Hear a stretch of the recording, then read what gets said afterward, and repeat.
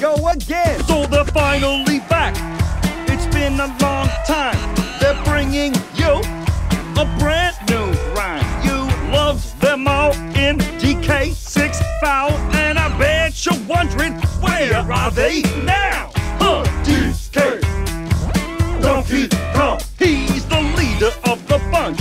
You know his name, but behind the scenes, he's not the same. After DK64, he got into guns. Now he hunts endangered species just for fun.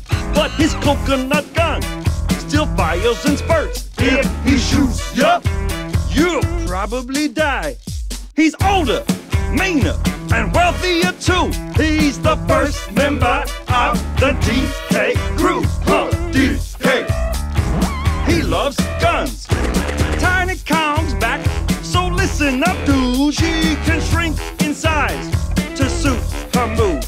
Now you may have heard that the bees are dying. Well, the truth about Tiny is horrifying.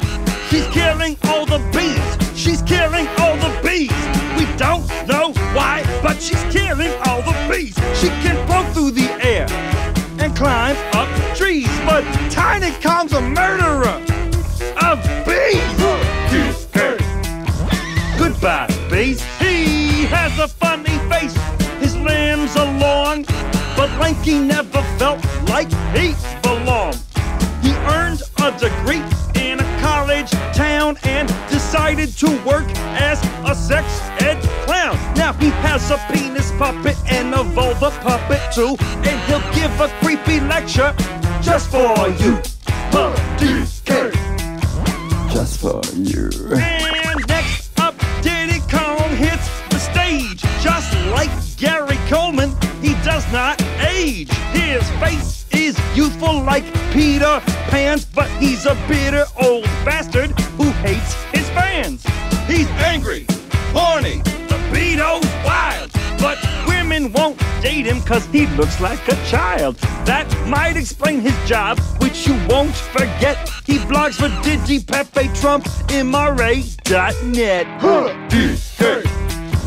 He needs love. And then there's Chunky. He's dead.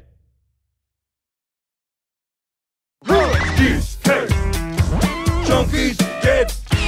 DK. Now the song is over. Come on, Cranky. Take it to the fridge. Cranky. Oh man, Cranky's dead too. Cranky's in the fridge. Oh no. Wow. That's terrible.